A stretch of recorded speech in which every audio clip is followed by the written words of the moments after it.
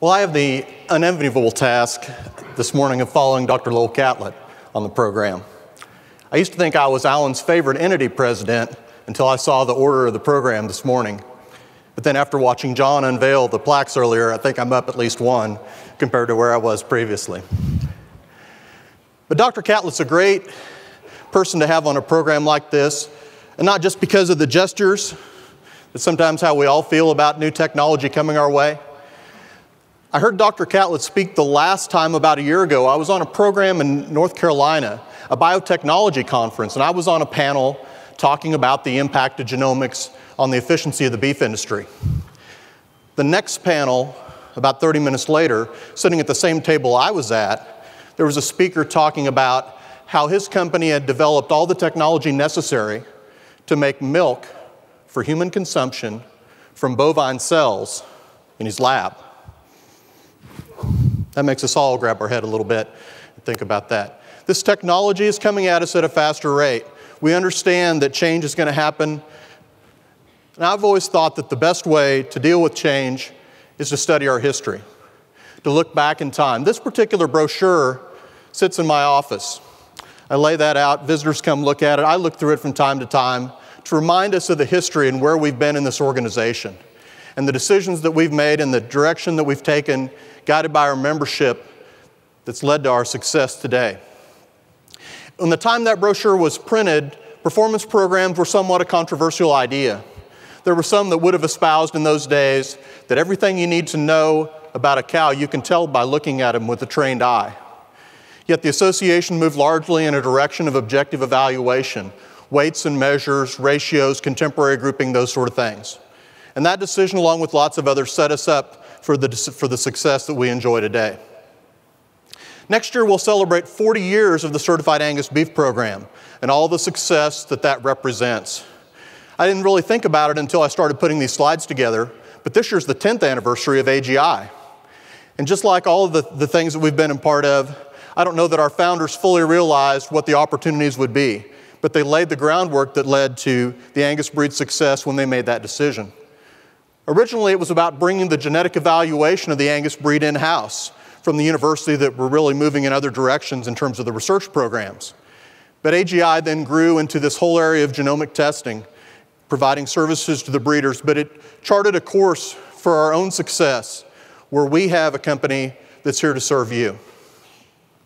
AGI is about people, and I'm lucky to work with a very talented group of people that work for you every day, whether it's the folks in the top row, the customer service folks that answer the phones, take your questions, scan all those samples. Last month they scanned 15,000 DNA samples through to the labs and an equivalent number back into our archives.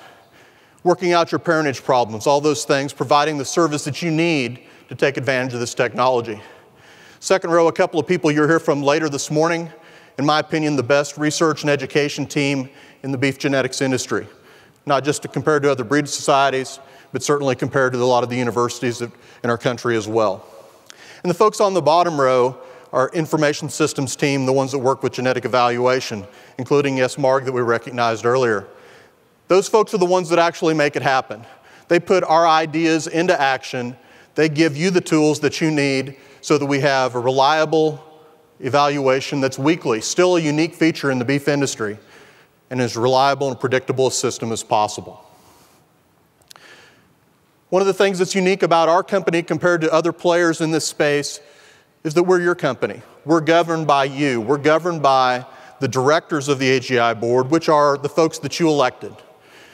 Folks that are Angus breeders themselves, folks that write the checks for the DNA test, folks that use the EPDs that come out every week.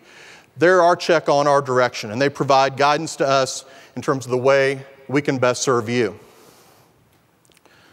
One of the changes that we saw this year with AGI was the adoption of the new single-step technology. First time I ever got a question about single-step, I think was in the summer of 2014. It's actually when I was interviewing for this job, and I can't remember if it came from Don or Kevin, but that technology was already being discussed. And the first board meeting I went to, 2 weeks into my new job, single-step was already on the agenda. Folks from the University of Georgia were coming to talk about the technology. I'd already heard some about it from some of my friends and colleagues that work in the genetics of other species, but it took some time to get it in a position where it was going to be beneficial to the Angus breed and to add all the features and attributes we needed for our weekly evaluation. That came to pass this summer after a lot of testing, a lot of evaluation, some of it internal, where we pulled back the last 2 years of data, ran EPDs every which different way, using old and new technology, including this, and seeing which one predicted your data that came next more accurately. As you can guess, single step was consistently the best across all traits. This is a paper from Larry Keene at the Meat Animal Research Center in Clay Center, Nebraska. Larry's a valued advisor to AGI, and in some ways, he's the second opinion in the room when the AGI board meets. You've got folks like Steve and Kelly and I, but you've got Larry from the outside, a world-renowned geneticist that gives us guiding and feedback on the programs and the services that we give to you. And Larry did an independent evaluation as well with Clay Center data that's not in our existing database. And again, in their evaluation, they found that single step was the most successful and most accurate way to evaluate cattle. But we continue to evaluate, we continue to study to better understand what this technology is doing and how well it's working for you. One of the things that Angus breeders do every spring and fall, depending on your calving season, is look about how bulls have changed when their first daughters come into production. That's when we see the biggest change in milk EPDs typically, when those daughters' first records come into production, and so we add a significant amount of accuracy to their milk EPDs. While you're evaluating bulls, we're evaluating the technology, because the promise of the technology is that we can evaluate animals in an accurate manner before they generate those progeny records. So I went back and looked to see how much bulls had changed back in 2015 under calibration 4. And we saw that the average Angus bull that added his first daughters in the evaluation during that fall period from June to this time of the year changed on average plus or minus about 4.5 pounds. Not perfect, not too bad. We looked at fall 2016 and we saw very similar results. We'd added new data, we'd updated the calibration.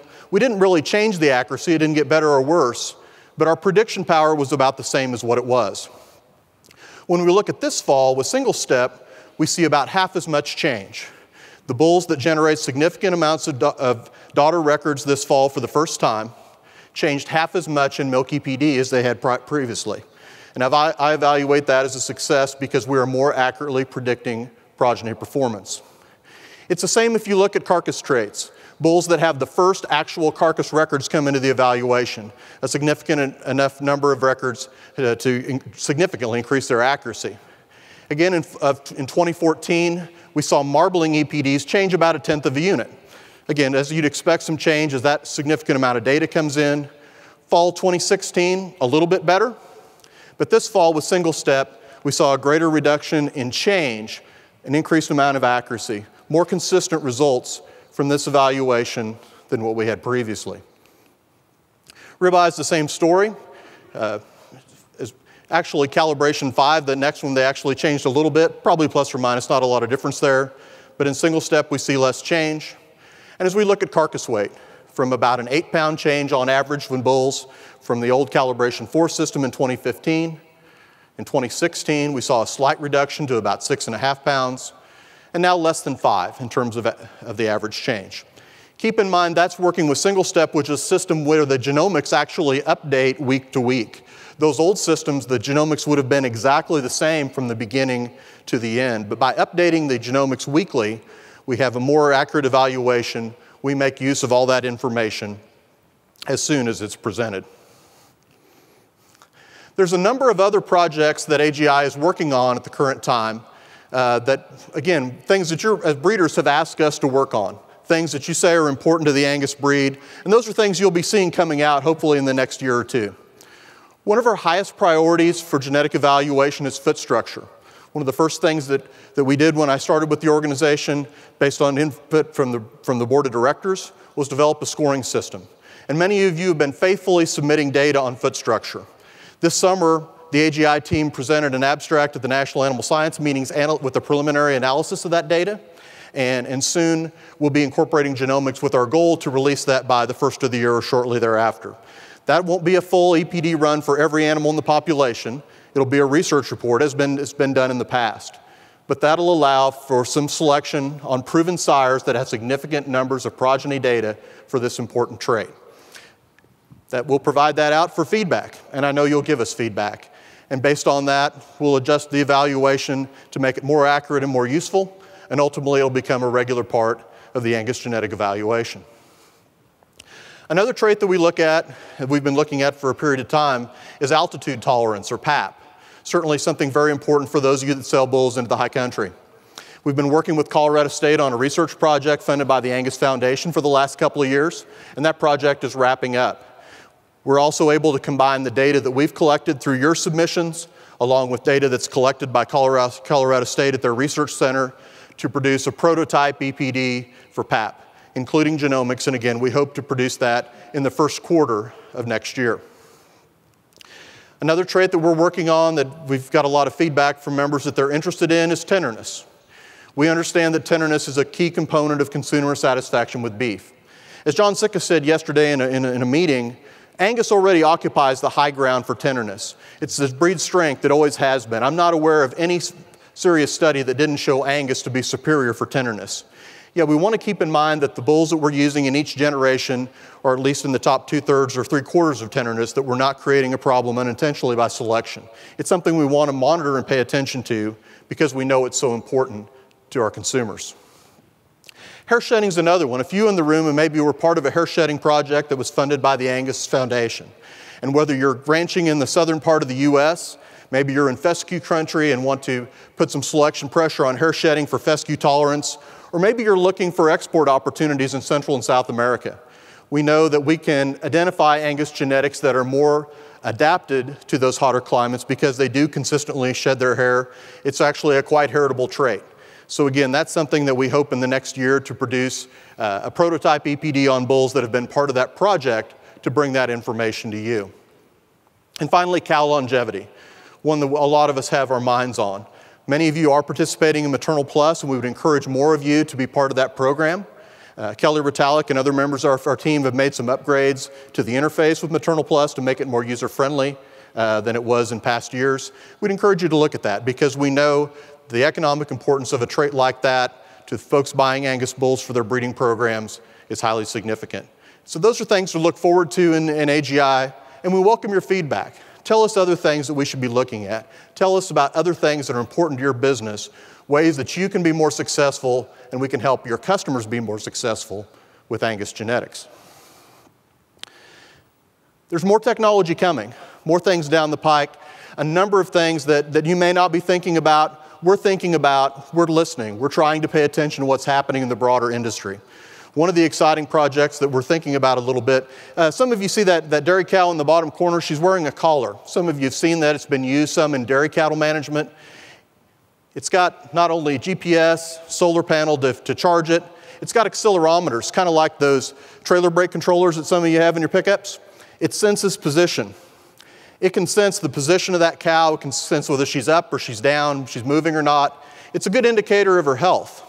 The steer that I pictured there, that's a picture I took when I was in Australia this summer, speaking at the Australian Angus Conference. We went to a research center there. They're using a similar technology to measure grazing cattle intake, consumption. Think about that for a little bit. The opportunity to understand grazing animal consumption. How does that impact your commercial customers? If we can improve productivity of cattle, if we can improve the efficiency of cattle, improve stocking rate perhaps, and at the same time take good care of our pastures and rangelands for the future. I don't know if that technology will be the game changer or not. We're studying it, we're paying attention. There's other exciting technologies in the health area, the ability to measure immunity without the cattle actually becoming sick. That's pretty exciting as well. And so all those things are out there. We're paying attention, we're representing your interests, trying to position the Angus breed for success in the future. The technology that we'll talk about more today, though, is a new product called Angus GS. Some of you have heard about that a little bit. We'll talk about that later in the panel. But to introduce Angus GS, I'd like to turn over to my friend Dr. Steve Miller, one of the architects of the Angus GS product. How many genomic profile tests have been designed specifically for Angus cattle? There's only one profile created specifically for Angus cattle, and that's Angus GS. Created at Angus Genetics, it's based purely on Angus DNA. Angus GS will have better predictability and deliver more power and accuracy than any previous genomic profile ever. And I know because I designed it that way. For Angus, by Angus. Angus GS. Angus GS is a result of a collaboration between AGI and GeneSeq Neogen. It's a product that was just the natural evolution of where AGI started. Angus being a bigger part of your future, designing products that are ultimately there to help you succeed and be more successful in your cattle production. I'd like to next welcome to the stage Dr. Stewart Bauck. Stewart is the Vice President of Agrogenomics for Neogen GeneSeq Operations in Lincoln, Nebraska. Stewart, thanks for being with us today. Dan, thank you very much.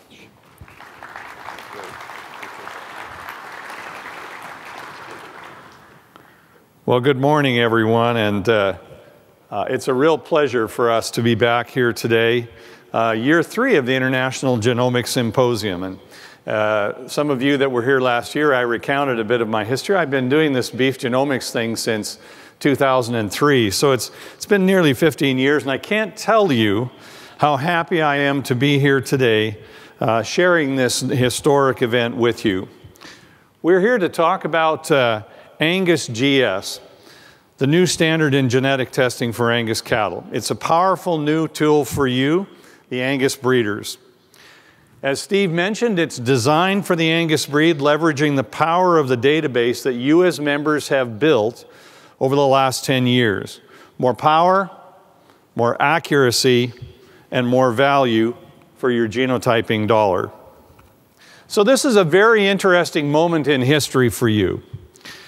3 important elements are converging. You have a better genetic evaluation, as Dan described for you. You have a new 50,000 SNP chip that is specific for your breed, and you have a tremendous opportunity to drive your own future forward. These 3 pillars will support the ongoing success story that is Angus. First of these is the new evaluation. I'm old enough to have been at the BIF meeting in Calgary in 2008, and at the time we were just starting to do genetic evaluations and we were bringing genomic information in. And we thought, well, we have to treat genomics the way we do a correlated trait, just like ultrasound. So we brought it in that way. And it was good and it was effective, but it was cumbersome. And over the last 10 years, a lot of really smart people have participated in the evaluation of new methodologies that will improve the way we evaluate cattle. From our vantage point, where we see at GeneSeq, some of the very best and the very brightest around the world are embracing this technology. You're truly blessed to have a talented team at AGI that are among the best in the world in the science of genetic evaluations. We know these things because we work with some of the genomics experts around the world on a daily basis. And with the single-step method, you are ready to move into the new era. But these things don't happen by accident. You have to congratulate the leadership of your organization. People make these things happen. The Angus GS is a pillar of your success. It is a full 50,000 SNPs of Angus content saturated with genetic markers that are specific for your breed. It's enhanced with priority content for the future discoveries in areas of fertility, feed efficiency, meat quality, plus long-range benefits in animal health and adaptation to the environment. This is a product for the new generation. But the next piece of this is you as the breeder. The irony is that the smarter we get about doing genomics and genetic technologies, the more we begin to realize that the real power is in the phenotypes that you capture every day on your operation. This is where you come in. Your commitment to collect quality data will allow you to take the greatest advantage of these tools. If you collect and report reliable phenotypes for all of the available traits, the Angus GS is more than a genotyping chip for you. It is a new business opportunity for your breed. Combining the data collection with the genetic evaluations, and you will begin to distance yourself from the rest of the pack to an even greater extent. What happens when you use genomic selection on both sides of the pedigree? You get faster progress. You enhance your ability to collect maternal performance, empowering decisions that improve fertility and production. Strategic decisions at lower cost allow us to penetrate deeper into the herd for the genetic evaluation and accelerate genetic progress in key traits. And at GeneSeq, we're proud to partner with the American Angus Association to bring this technology to you. I oftentimes tell people we're just a little tiny genotyping outfit from Lincoln, Nebraska. And we're blessed to have grown and gotten bigger in ways that matter a lot to you. We're proud to be part of the bright future you have in the association. So a little bit about who we are. Every day we process in excess of 10,000 DNA samples in the world's largest animal genomics testing facility. That volume supports innovation, robotics, Lowell mentioned that. It supports automation, advanced informatics, and growth in the expertise of our scientists. We pride ourselves in being in the heart of cattle country too. We oftentimes tell you if you're going down I-80 through Lincoln and you want to stop and see a genomics facility at work, come and see us. Like you, there are 3 pillars to our success. We concentrate on 3 things. Number 1, high quality data. We generate 250 million genotypes. It's not, what did Lowell said? 2.5 quintillion? It's not that, but it's still a lot. We generate almost 7 billion genotypes a month and over 85 billion genotypes a year. From serving the individual breeder to helping large food companies pinpoint the source and an identity of food spoilage organisms, we are there in the agricultural sector. The second pillar of success is fast turnaround time. That means innovation in how we manage your samples and how we get DNA, how robotics move faster and enhance data, and how we utilize information technology. Lowell mentioned it took 13 years and $2.7 billion to sequence the human genome.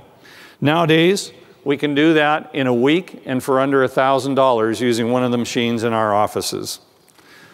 The third pillar of that is fair pricing. Fair pricing means we can leverage our expertise and pass those savings on to you.